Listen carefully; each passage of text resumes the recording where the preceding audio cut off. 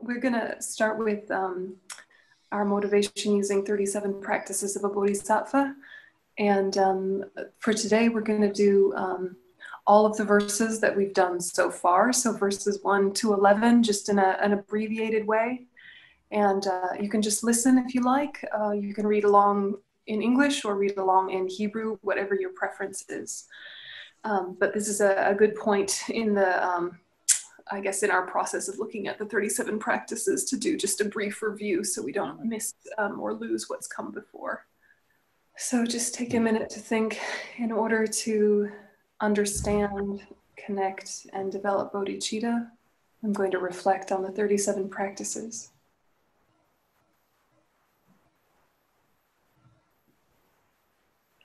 Verse 1, having gained this rare ship of freedom and fortune, hear, think, and meditate unwaveringly night and day, in order to free yourself and others from the ocean of cyclic existence. This is the practice of bodhisattvas. So we reflect on freedom or leisure and opportunity, the fact that we have time, we have resources, we have ability. Time, resources, and ability are impermanent and are rare.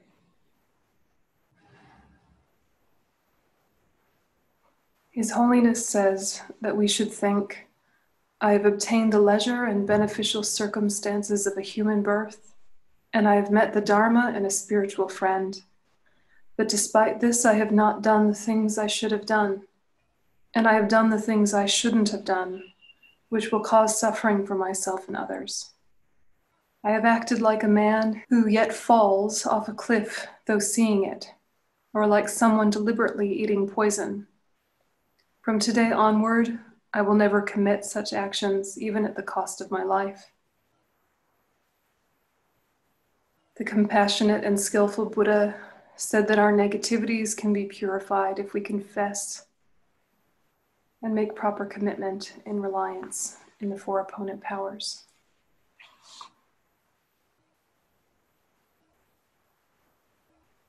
So just sit with that for a second. We have time, we have ability, we have support. It's incredibly precious and very impermanent and very rare. So we conclude, may we make this life meaningful. That's the conclusion. And verse 2 says, attached to your loved ones, you're stirred up like water. Hating your enemies, you burn like fire. In the darkness of confusion, you forget what to adopt and discard. Give up your homeland. This is the practice of bodhisattvas. What is our homeland? What are we native to? We reside in anger, in attachment, and in ignorance. This is where we live. We need to give up this homeland.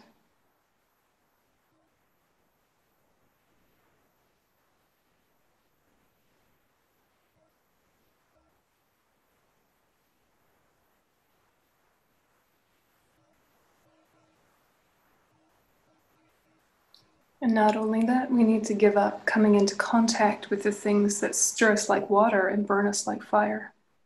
We need to give up coming into contact with those things we know agitate the mind.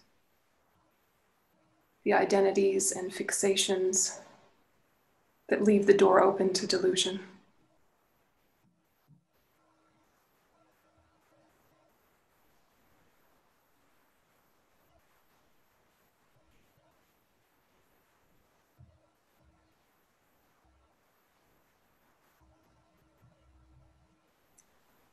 Verse 3 says, by avoiding bad objects, disturbing emotions gradually decrease. Without distraction, virtuous activities naturally increase. With clarity of mind, conviction in the teachings arises. Cultivate seclusion. This is the practice of bodhisattvas.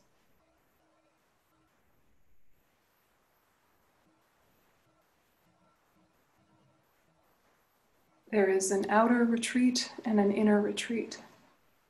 What does it mean to cultivate the type of seclusion that will help our disturbing emotions subside?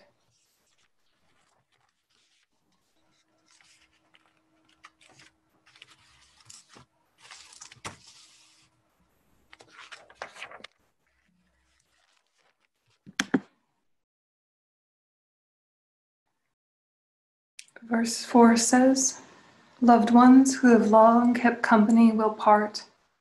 Wealth created with difficulty will be left behind. Consciousness, the guest, will leave the guest house of a body. Let go of this life.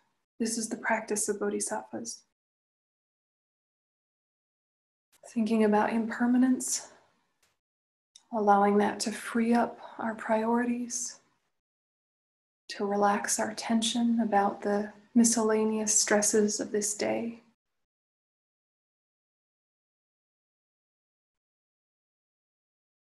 Everything changes.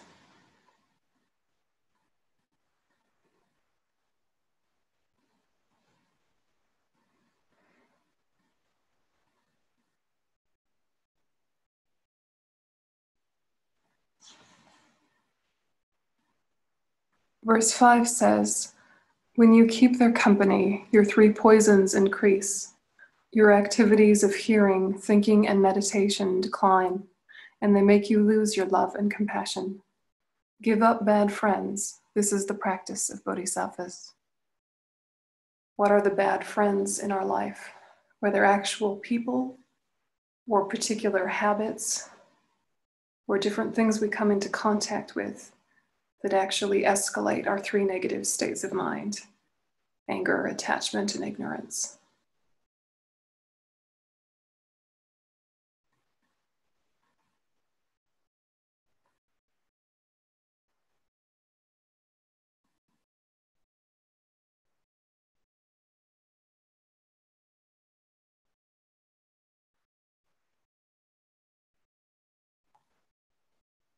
When you rely on them, your faults come to an end, and your good qualities grow like the waxing moon.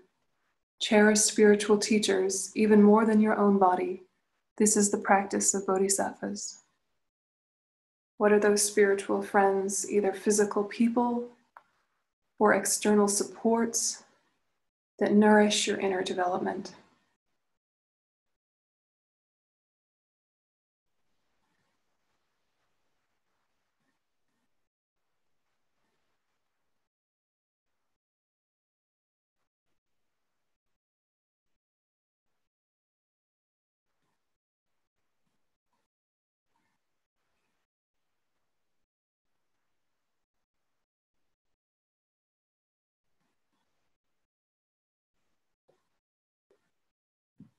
Verse 7, "Bound himself in the jail of cyclic existence, what worldly god can give you protection? Therefore, when you seek refuge, take refuge in the three jewels which will not betray you. This is the practice of bodhisattvas." So just considering what is my own personal, individual relationship with refuge. What is that refuge?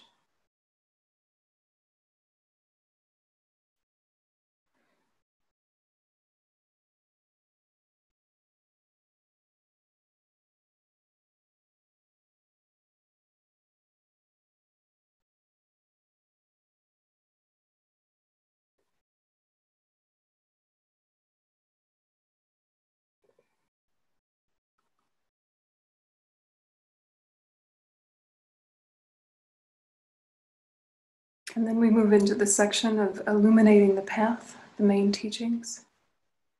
The path of beings of lesser capacity, verse 8. "The subduer said that all the unbearable suffering of bad rebirths is the fruit of wrongdoing. Therefore, even at the cost of your life, never do wrong. This is the practice of bodhisattvas." Connecting with the idea of karma. Suffering that I experience comes from negative actions. Happiness I experience comes from positive actions.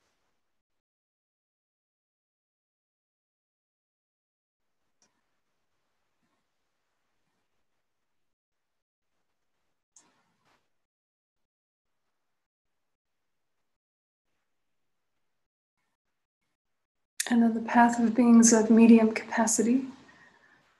We think that, like dew on the tip of a blade of grass, pleasures of the three worlds last only a while and then vanish. Aspire to the never-changing supreme state of liberation. This is the practice of Bodhisattvas.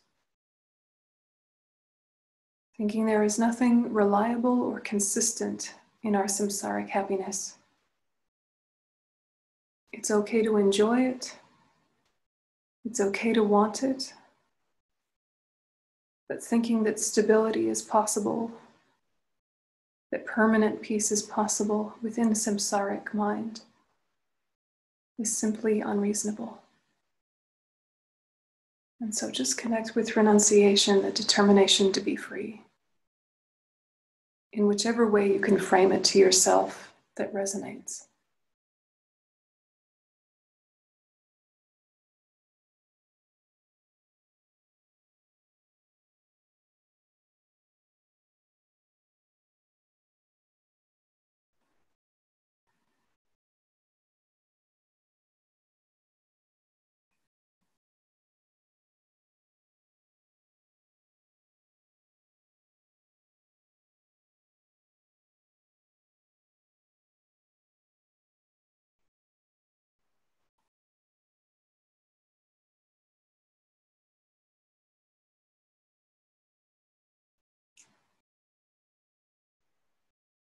And then the path for beings of superior capacity or great capacity. Aspirational bodhicitta. When your mothers, who've loved you since time without beginning, are suffering, what use is your own happiness? Therefore, to free limitless living beings, develop the altruistic intention. This is the practice of bodhisattvas. And so thinking this is why I would like bodhicitta.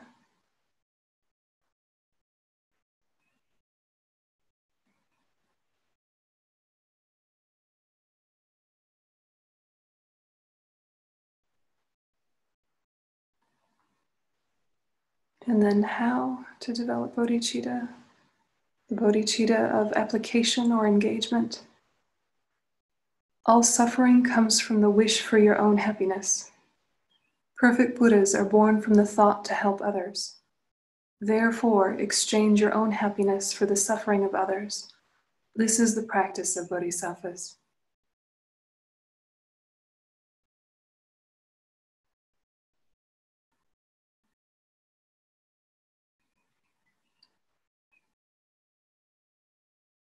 So this is moving from the wish to go to actually going. From the aspiration of bodhicitta to the engagement of bodhicitta. And in doing that, we decide to equalize and exchange self-cherishing for cherishing others.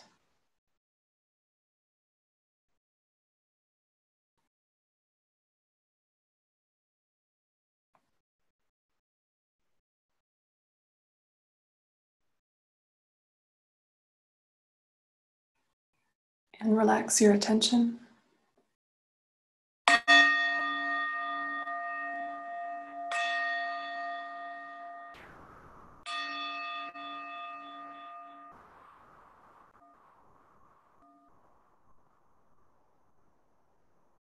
So in your commentary on the 37 practices of a bodhisattva, this one, after verse 11, there is a little summary of all of the verses that came before, just a nice little pithy summary before it goes into verse 12. So all the official students have this book, I think, by now. But if you don't, it's available on Lama Yeshe Wisdom Archive. You just type in 37 Practices of a Bodhisattva, Dalai Lama, and it'll show up on Lama Yeshe Wisdom Archive. So basically, you're looking for the section after verse 11. It's got a little summary. So that would be a recommended reading. Do you have thoughts or questions about 1 through 11? Of the verses, one that particularly strikes you as profound or particularly troubling, or anything about the verses that we've looked at so far? Okay, so we're going to finish up Joyous Effort. So if you want to turn to the outline on page 18.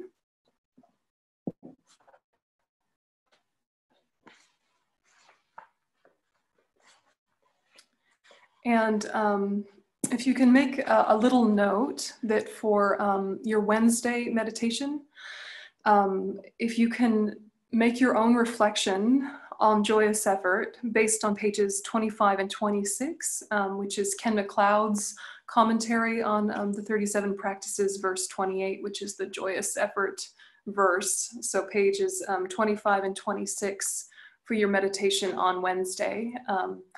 To see if you can do your own reflection using this as the fuel. And I'll send you an audio recording of a joyous effort meditation. If it's just like too much of a struggle to self-create, you can have one that if it's just too much, you can just listen to that. But if you'd like to have a go at kind of making your own structured analysis that's self-led, I would use this on page 25 and 26. It's really accessible. And he has some good points in there that are I think useful. Okay, so back to page 18, the outline. We've done types of joyous effort, and we've done obstacles to joyous effort, and now we're doing supports for joyous effort. So basically what to adopt, what to abandon, and now we're into supports. It says connecting with contentment, supports for joyous effort, the 4 forces. So these 4 are quite, I think they're quite, worldly wisdom as well as Dharma wisdom in a way that it marries up very nicely. They're very practical, common sense kind of ideas. Before we go into that, did you guys want to do any last minute kind of clarification or discussion about the types of laziness that we did last week? Ideas about that or questions about that?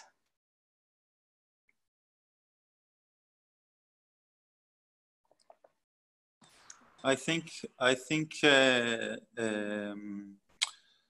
about the connection between laziness and what we call identifications, and the way we tend to identify ourselves with limitations.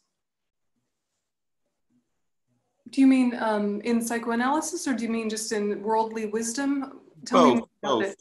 Both. Yeah. Do you describe it as an obstacle to energy in a similar way, or tell me more? Yeah, with those moments or times where where I might feel something like I can't, or it's not me, or yeah, basically I think more this phrase of it's not me. Yeah. Yeah.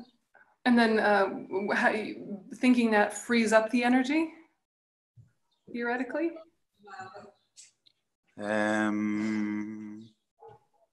Well, this is the practice. I don't know. It's more delicate. Yeah, it's this particular section in the joyous effort section, I think is really it's profound and important, and then also kind of not enough. Also, like there needs to be more supporting teachings to feed into it. Otherwise, it can sound too simple, because it's a delicate thing about what blocks our energy, what sucks our energy, and then what unblocks it and what kind of revives it. It's a very nuanced and subtle kind of personal experience about that. And this section has many layers, but on the surface it can sound like it's maybe too simple, or it's not a big enough conversation.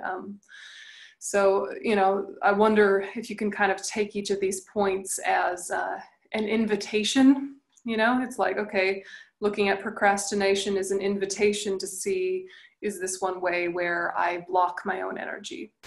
Looking at the laziness of attachment, can I use that idea as an invitation to explore ways I kind of stifle my own energy? And in particular, the laziness of despondency, is this a way I give myself a false permission to rest in a way that's not healthy, as opposed to resting in a way that is healthy? Is it a way of kind of backing off from a path because of a real noticing of you know, burnout is coming, but then it goes too far and slips into I can't, and then it's hard to pick yourself up again. So if you can look at each of these 3 points as kind of an invitation for self-examination, and then see if you can bring in other teachings from the Dharma, from self-psychology, etc., and see, you know, I think the idea of what gives and takes energy is a really essential piece of the path, because without joyous effort, it's going to take a lot longer. Transformation is going to take a lot longer, and it won't be as fun, right? So it's really worth sitting with. What do I say to myself that is maybe not effective, not as a punishment, but just if I notice it, then I'll stop. If I never notice it, I'm going to keep doing it forever. You know, yeah. So anyway, if you can continue to look at and sit with these, then the supports are what you would think. The thing about these supports, the power of aspiration, steadfastness, joy, and relinquishment, is that they are sequential, right? So they do go in order of developing one precedes developing the next, and they go in this way. And, you know, they also go in order of, in a way, profundity, which is interesting because the last one is rest. And you would think that that's the simplest, easiest teaching because we rest all the time, but it's the teaching on how to rest and why, and the way to rest that will actually give you your energy back as opposed to be depleting. So how and why and where to rest is actually a very profound conversation. It just doesn't seem like it because, you know, we've been having a nap for our whole life. You know, so it doesn't seem like it's profound, but it actually can be really profound. But so we'll start at the top, and, you know, interrupt me if you've got things to add or things to ask. The first one is the power of aspiration, which is remembering the benefits of the spiritual path and positive work. So the power of aspiration is a yearning, right, that acts as a basis for joyous effort. And sort of a drive to eliminate negative states of mind and develop positive states of mind. And what you're doing is you're allowing aspiration to build energy, just like the power of aspiration when we go into concentration. You know, aspiration is a word that comes up all over the place, but giving yourself permission to live in aspiration means that when you actually set out to start to do something, it's going to have a lot more energy. So it's different than inspiration, okay? Aspiration and inspiration are different things. And often we begin because we're inspired, but we actually haven't sat with that inspired, I really like to do this feeling long enough to turn into something a little bit more tangible, which is aspiration, right? Inspiration is kind of like, that sounds great, let's do it. And you just take off, right? Whereas aspiration is, that sounds great, I'd like to do it. What would that look like? What would I need to do first? You know, how does this relate to me and my current abilities? What would change in my life? It's got a little bit more logic to it and a little bit more personal consideration of where would that actually fit in my life. Inspiration is just like, yeah, let's do it. And it's not as well thought out, but it's got more of a charge or a kick to it. And it can get you started. But if you start to do something on the wave of being inspired, without kind of letting that inspiration settle into aspiration, what'll happen is you'll start full speed ahead, and then you'll get tired, and then you'll stop.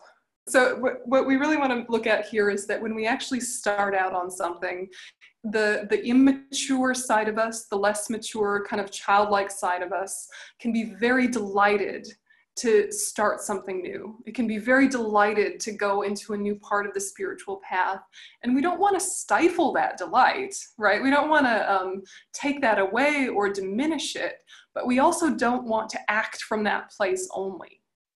Because that is when we get, you know, a big crescendo of activity, all sorts of things start to happen and manifest, and then it doesn't have enough infrastructure and it crashes, right? It doesn't have enough infrastructure.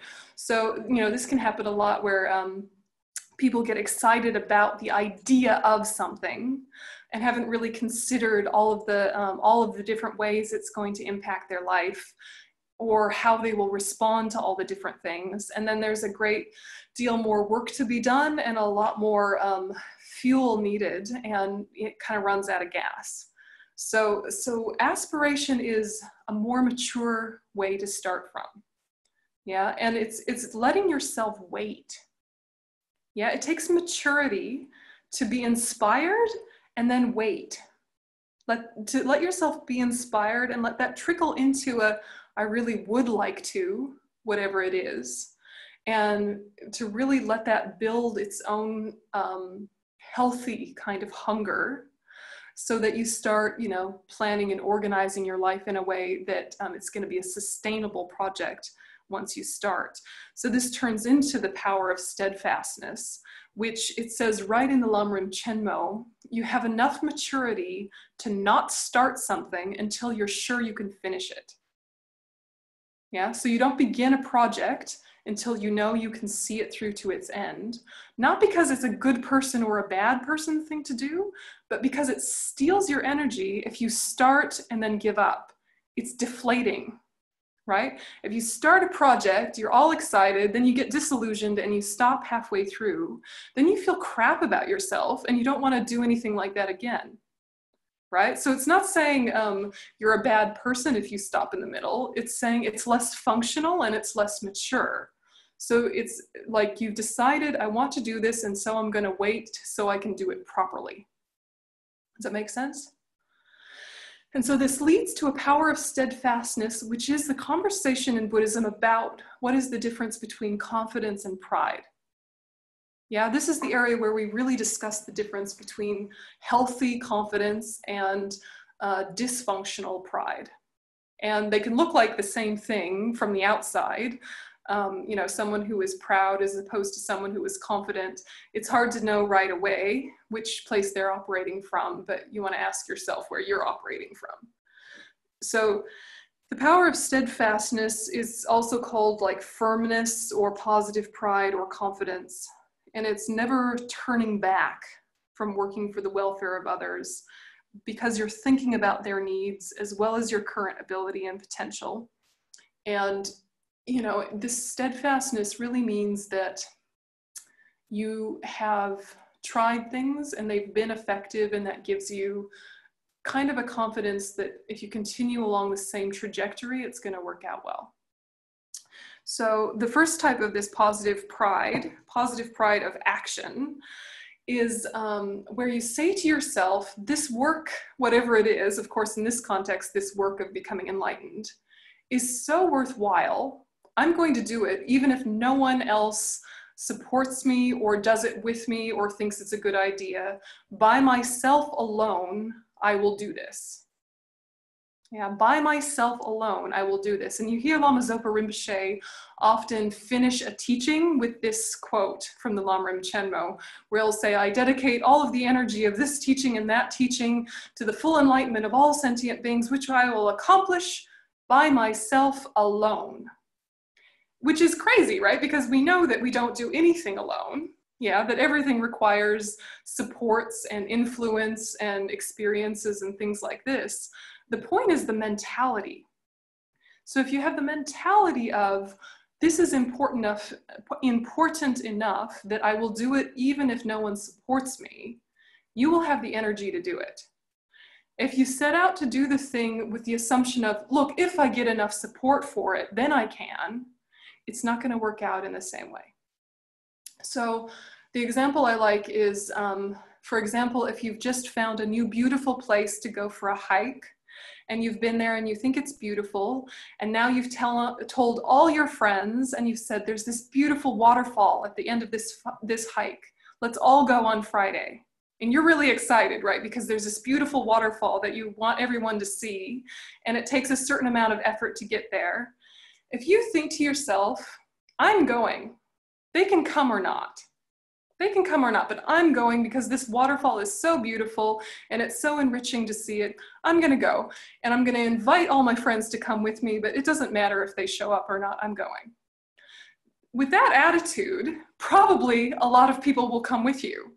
Yeah, and they might even bring snacks, right? They might bring a blanket. You might make a whole day of it. It might be beautiful and enriching, and you have a whole community party. If you think from the beginning, I'm only going to go see this waterfall if all my friends come with me, then you put all this pressure on them that will probably make them not feel like going. Yeah, and there you are at the car all by yourself with no friends going with you on this hike, because you've sort of put all this needy energy and all this attached energy and all this expectations and all this pressure. And also you've made it about, I don't know, something different than the point.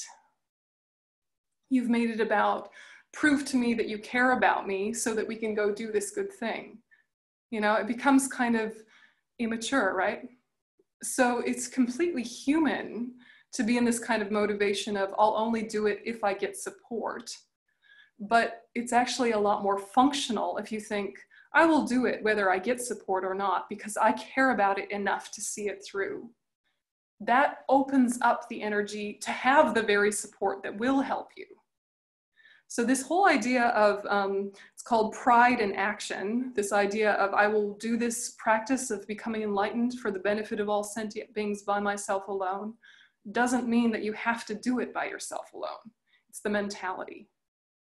Yeah. So what do you think about this one? I mean, does it make sense though?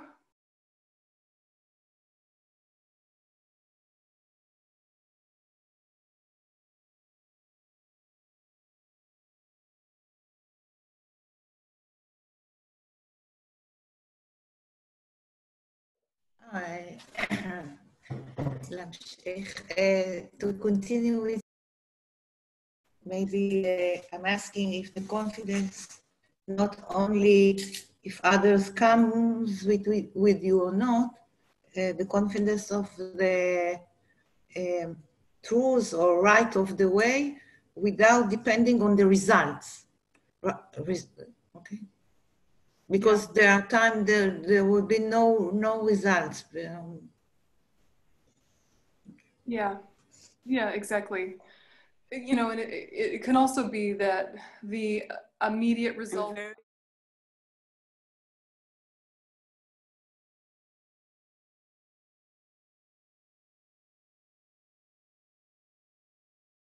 Yeah, indeed.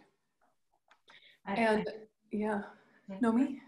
I'm thinking about the Journey of Human Spirit program that Ranan holds it for so many years, and many years people thought it's crazy and it's something that can't be done, but he still believed in it. You still believed in it, and you pursued this path until it happened.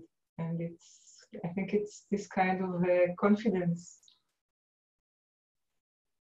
Yeah, and all of you deciding to take it on, you know, you could have had your whatever psychoanalytic accreditation by now, right? If you'd done another program or would nearly have it done, but it's that there's a value you see in a process that's longer and deeper, that's worthwhile for its own sake. If it was all about a piece of paper or a certification process or something, you could have done it by now, but you knew that there was an importance in a deeper path, in a longer path with more to enrich the process, because at the other end of it, you're going to have a skill set that's going to be of more benefit to others. And it's kind of this idea of it's a good enough reason even if no one else understands the reason. It's an important enough path even if no one else is on this path. So it's like it's a confidence in yourself, but it's a confidence in your own ability to read what is important in life. Do you know what I mean? So it's both like I'm confident in my ability to do it, but even more than that is I'm confident in my ability to recognize wisdom.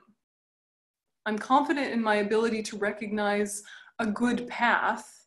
And so I can have some faith that I found a good path, and that gives energy, that type of confidence.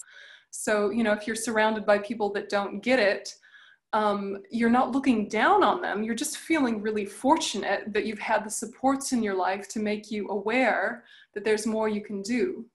And that, life is not just about the material or the immediate. And that can be a very satisfying self-knowledge that can give you a lot of energy and a lot of fortitude. So, by myself alone is a fascinating headspace because it's completely counterintuitive. It's like, I don't want to do it by myself. I can't do it by myself. How should I think about doing it by myself? But as soon as you've decided I can do it by myself, you wind up with all sorts of help. Yeah. But if you go into it of, I need all sorts of help, all the help will run away. Yeah. That's what happens. So it's a delicate balance, but even if you don't get the help that you want, you're having enough of an enriching experience of, even if I don't accomplish the goal anytime soon, even if the goal is still kind of unclear to me, this whole process is healthy enough and joyful enough that I'm going to do it anyway. I'm going to do it anyway. It's a bit like how a lot of us view karma and future lives of, probably it's the case, but we don't really know. But living as if it's the case means that we're a very ethical person, and that is a good thing. You know what I mean? So it's like, the goal is a good reason, but even just the process itself is valid enough to keep us going, even if the edges of the goal shift or the clarity of the goal shifts, still the process is useful enough to keep us going. Yeah, and it leads to the kind of behaviors that we value. So this is one level of this power of steadfastness. The other is called like pride in ability. And this is the most easy to slip into afflicted pride or to slip into arrogance, because this pride of ability says, there are a lot of people out there who can't do what I do, which is a dangerous place to identify, right? It's a very dangerous place because easily you could think, because I'm amazing, or whatever. But what you're really saying is, I've had really fortunate conditions. I've had fortunate experiences and I've had important teachers. And that means I can do certain things that other people can't do. Therefore, I should do them. Yeah. And, this is really true of all of us. If we had a more disastrous life, if we had a more traumatic life, if we had a busier life, if we had a poorer life, etc., we would still have our Buddha nature, we would still have our ability to change and transform, but it wouldn't have led to the particular skill set that we have right now currently. So it's a pride in what you've been able to develop, but it's without over-identification or grasping at inherent existence, because every one of your tools is only valuable in a certain context, and every one of your tools was born from infinite conditions. So it doesn't make sense to get proud about it or get cocky or arrogant about it, because it's not like you own any of it anyway, and it's not like it's useful in every context anyway. And yet it is worth celebrating and valuing and letting yourself be nourished by.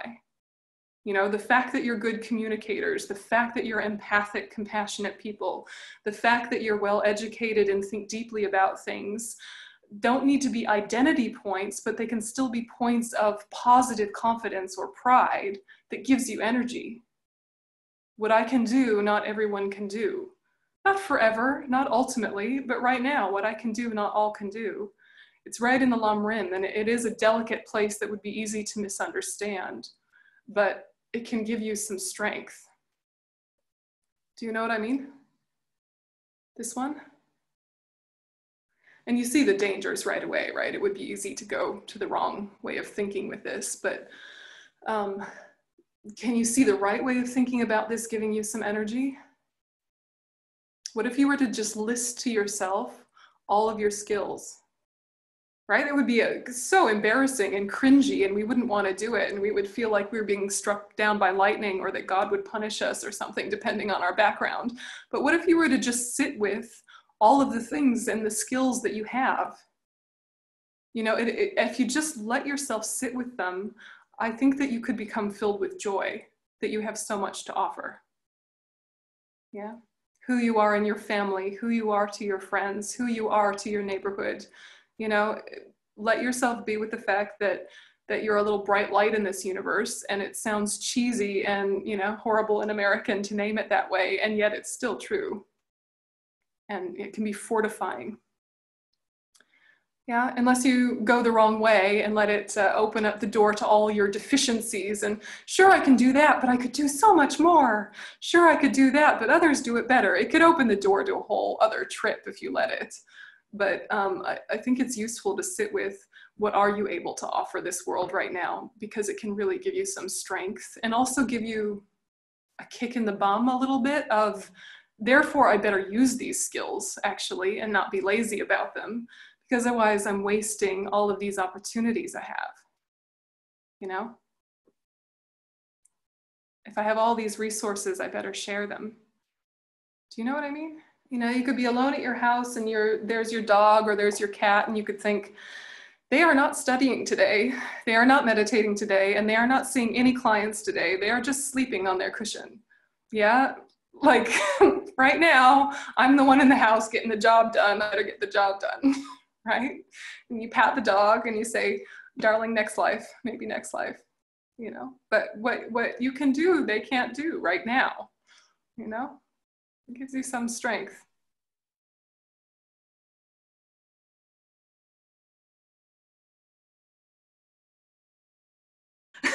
Sure, it can be quite a useful way to think as well. That, you know, the point here is like, what's going to give you a joyful, energetic practice that will have momentum and continuity? Yeah. And if you think you're surrounded by Buddhas who are cheering you on in different forms, that can be very useful too. And your cat's like, come on, feed me, you need merit. You know, it can be quite useful. But it can also be useful to think, no, it really is just a cat with just a cat rebirth, not studying at all day, really thinking, how shall I sleep? How shall I eat? What shall I kill? Can I have sex with something? It's not a great life, right? It's not a super virtuous life. Maybe they have like an occasional moment of, maybe I'll comfort someone, maybe I'll look after my young, but those are like incidental moments in amongst a lot of non-virtue. Yeah, if we live exactly the same as our cat, despite having human abilities, it would be a waste, right? It would be a little bit of a waste and a bit embarrassing, right? Right, if we have all these skills and abilities, but then we still lived exactly like our cat, it would be sad, right? This is the discussion of courage in Buddhism. And it's still under this category of the power of steadfastness. So this is, it's called pride over afflictions. And basically you're saying, I am stronger than my afflictions if I remember, right? If I'm awake, if I'm mindful, I can be bigger and stronger than my stupid anger. I can be bigger and stronger than my stupid attachment. Yeah, I can, I will, I shall, right? So this is the conversation on courage, but it's basically reminding yourself that if it was important enough, you wouldn't let yourself get afflicted. If it was important enough to you to not be afflicted, you wouldn't be afflicted. Have you ever made yourself bigger than the situation? Right? Have you made yourself bigger than the situation? There's chaos happening all around you and you decided what's happening right now is too important for me to lose my compassion. It's too important for me to become self-centered and make it about me. This is too important. And so you held your mindfulness imbued with compassion and you didn't slip into your BS, right? Have you ever done this in your life? I'm sure you have. I'm sure you do it during the day all the time, right? Especially, you know, with your family home all day, there's probably times when you want to shout at them and do, and there are probably times that you want to shout at them and don't. Yeah, you decided that my own personal reaction to this situation is not as important as the harmony of the family. So I'm going to keep it together for all of our sake. Sometimes you can, right? And then sometimes you get tired and distracted and you forget and you shout at them, you know, I'm guessing. But this particular pride is reminding yourself that you already have this ability to be bigger than the drama. You already do. Now it's about choosing it and re-choosing it more often. So that becomes the trend of your life.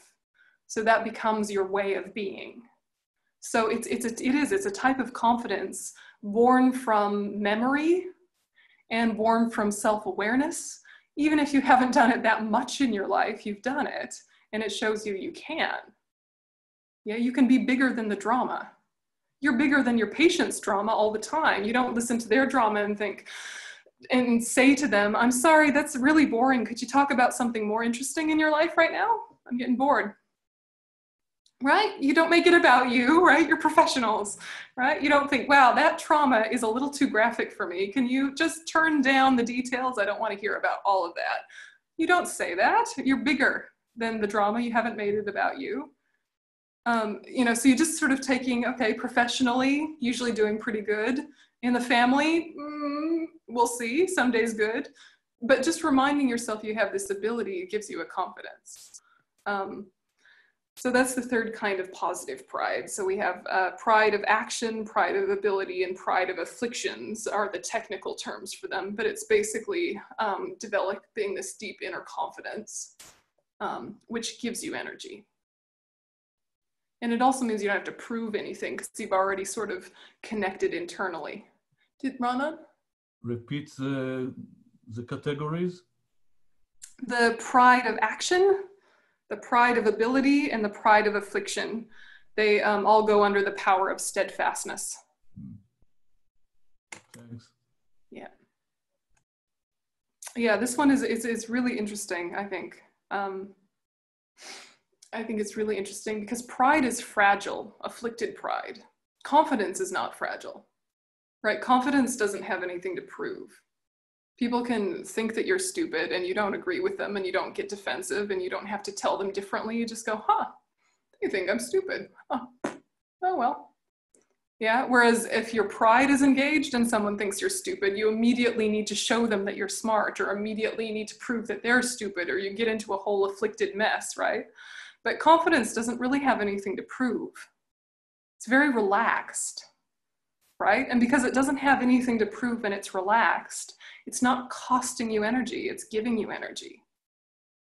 Afflicted pride takes a great deal of energy to maintain.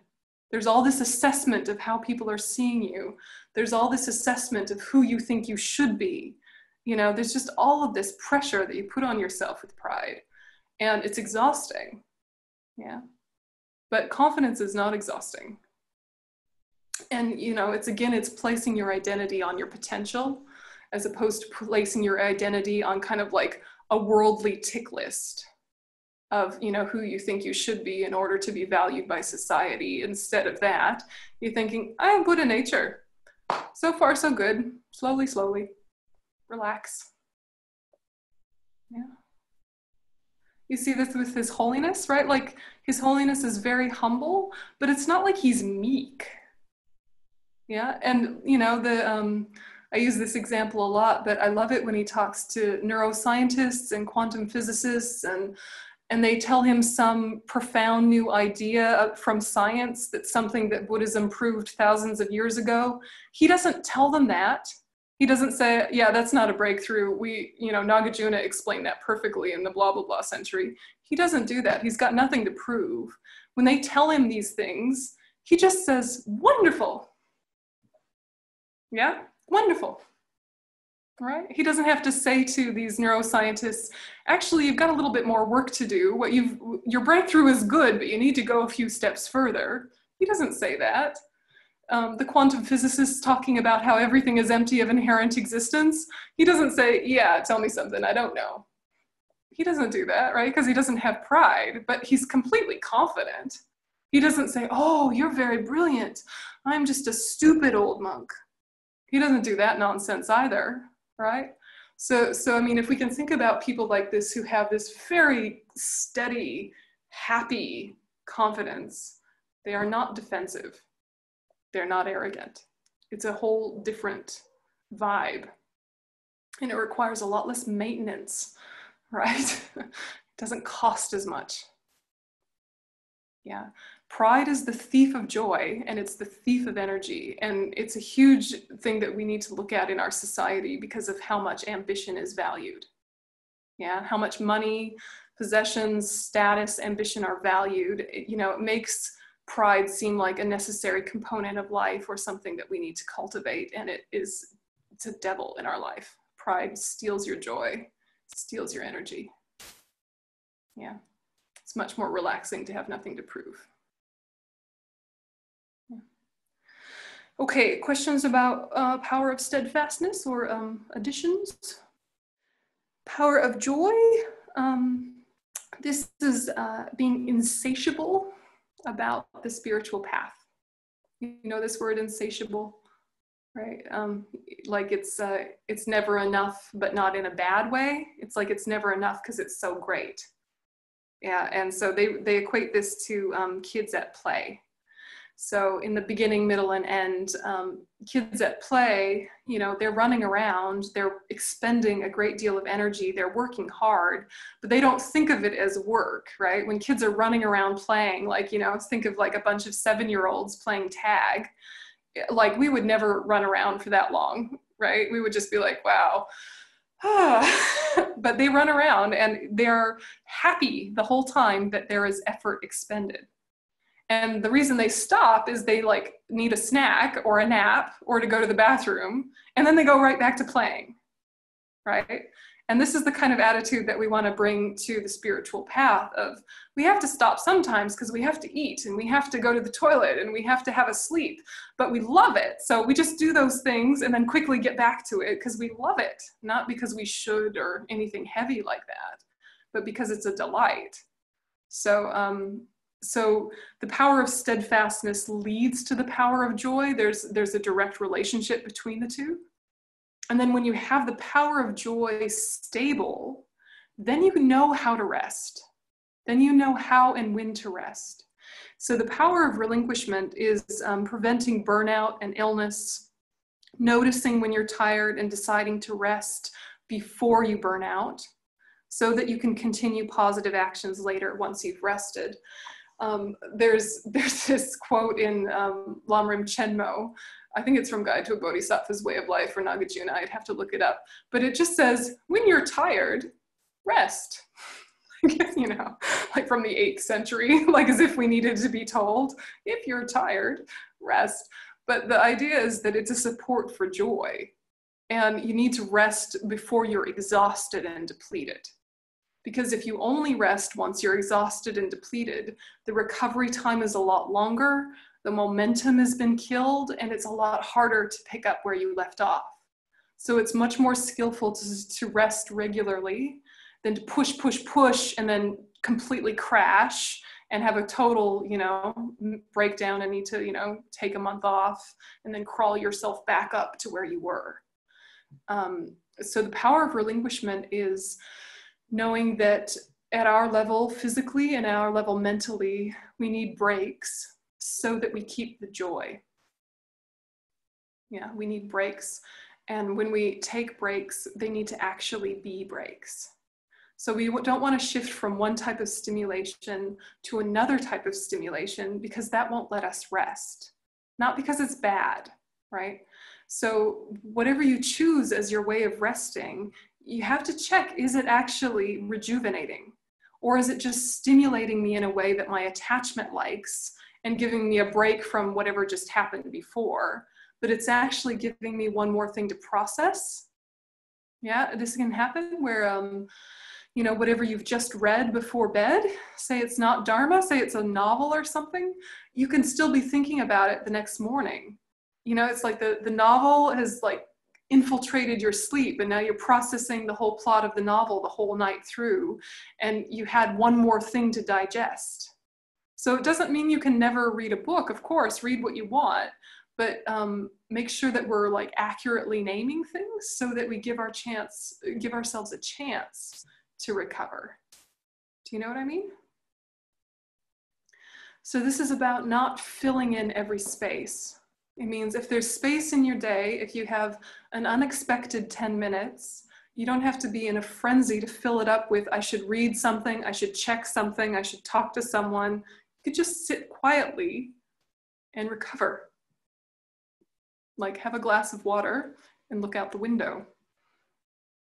You know, it actually means that you're in a better position to continue the momentum of the day.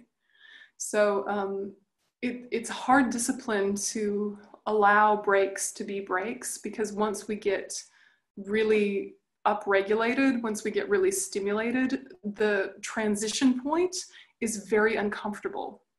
From being, you know, working really hard, being very stimulated, thinking about many things, having kind of a degree of mental activity, and then having a break, even if we need a break, it's hard for us to allow the level of stimulation to go down. Yeah, that transition point, like the first 5 minutes, you feel like you need to fill in the space. Like, oh, I've got a break now, but I should read something, I should look at something, I should do something. And we keep that level of agitation because our nervous system has been activated that way. So if you remember that it's just the transition point is a little uncomfortable, but it's very short-lived. You know, if you give yourself 5 minutes of being a little bit uncomfortable in the transition point, then there's a great relief and the recovery and rejuvenation. Do you know what I mean? So it's just a step back from our rest techniques and just checking if they're actually serving the function that we need them to serve. So it's very encouraged to rest, very encouraged. Just make sure that what you're doing to rest is actually restful. Does that make sense? And that is a huge support for joy. Hopefully it's reassuring that it's right there in black and white. Please rest when you're tired, right? And if you want to be doing the good, wonderful work that we all do, it's not indulgent to rest. It's actually vital.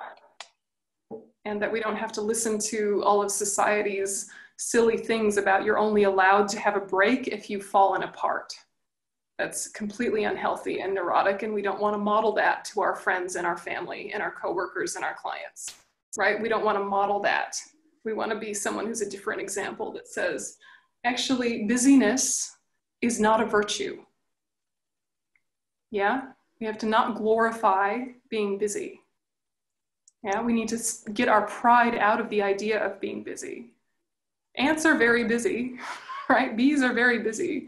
Doesn't mean they're on a spiritual path. Busyness is not a virtue in and of itself, you know? And so it's a radical, rebellious act to say, today, I'm not doing nothing. You know, it's really confronting. And if people ask you what you're doing today and you don't have a whole plan laid out, oh, shock, horror, right?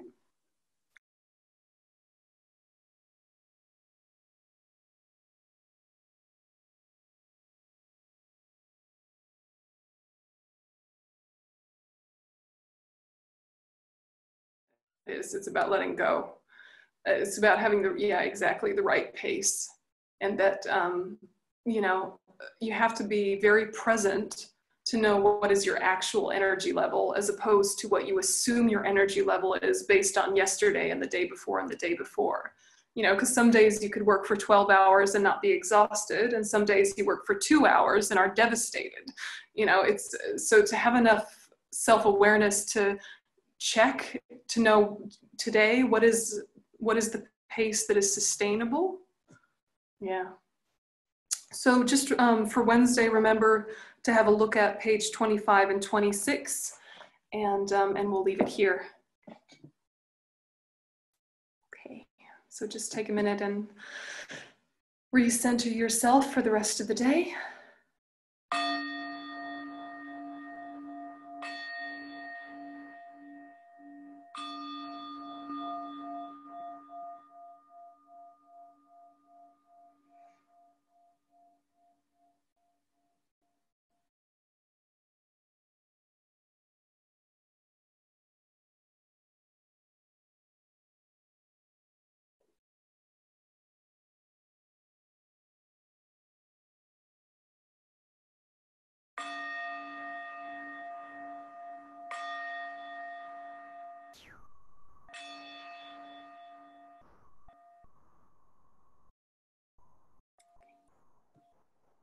Okay, thanks guys.